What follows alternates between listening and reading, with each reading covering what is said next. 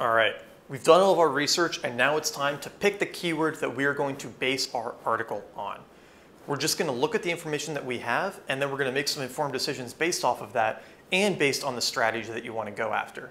Now, one very important recommendation is that in the beginning, especially when you're just starting out with rankings, don't go after the hard ones quite yet. Instead, you can use a strategy called leveling up. And what I mean by leveling up is taking an easy keyword and starting there, and then over time adjusting your article to address the harder and harder keywords. And let me show you what that means by comparing the spreadsheet and my article. If you look at the spreadsheet, you can see that topics like 5-day water fast results have a relatively low volume, and they have medium competition now, but they didn't used to. It used to be a lower competition. Whereas a topic like water fasting has a high volume and a high competition. Water fasting would be much harder to go after in the beginning, but 5-day water fast results would be easy to go after in the beginning. That's actually what I did with this article.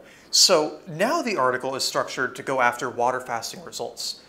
But the first keyword I went after was 5-day water fast. I knew that there wouldn't be as much competition for that, so I started with 5-day water fast. And if you'll notice, the URL is still structured for that. It still says 5-day water fast. So I wrote about the 5-day water fast. I used all the criteria in the creating Google-friendly content section that we'll get to next. But in the beginning, I focused it on this 5-day water fast. Now, despite doing that, I also included information on water fasting in general, water fasting benefits, water fasting results. I wanted to hit on all of them, but I wanted to start with this more narrow keyword, the 5-day water fast. Now, once this article was ranking for 5-day water fast, what I did was I changed the title in Google. So the title on your page, this one that you see here, and the one that Google sees are actually different. You can set them separately so that something shows up in Google specific for Google results and something shows up on your page. And you do this through the meta title tag. And if you're on WordPress, you can actually set this. So I'll show you where you would do that. If we go to Edit Post here, and you'll need to install an SEO plugin like Yoast or one of the other SEO tools. But when you get to the bottom of your article, there should be an option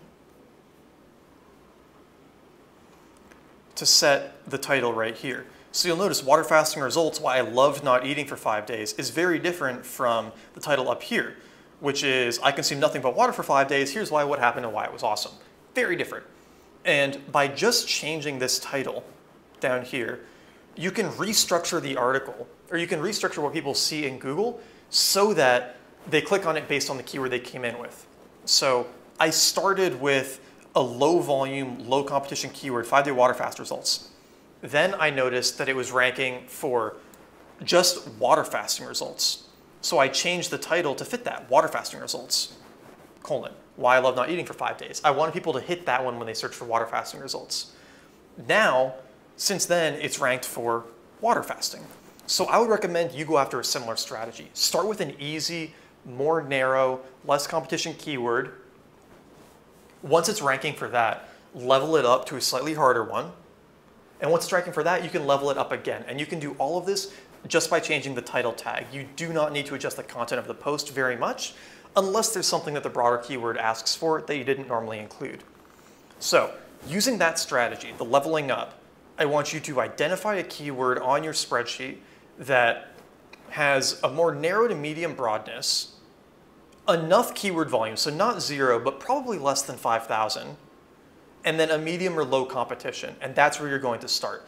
There needs to be enough that people are actually searching for this, but not too much that you're never going to rank or that you're going to get discouraged.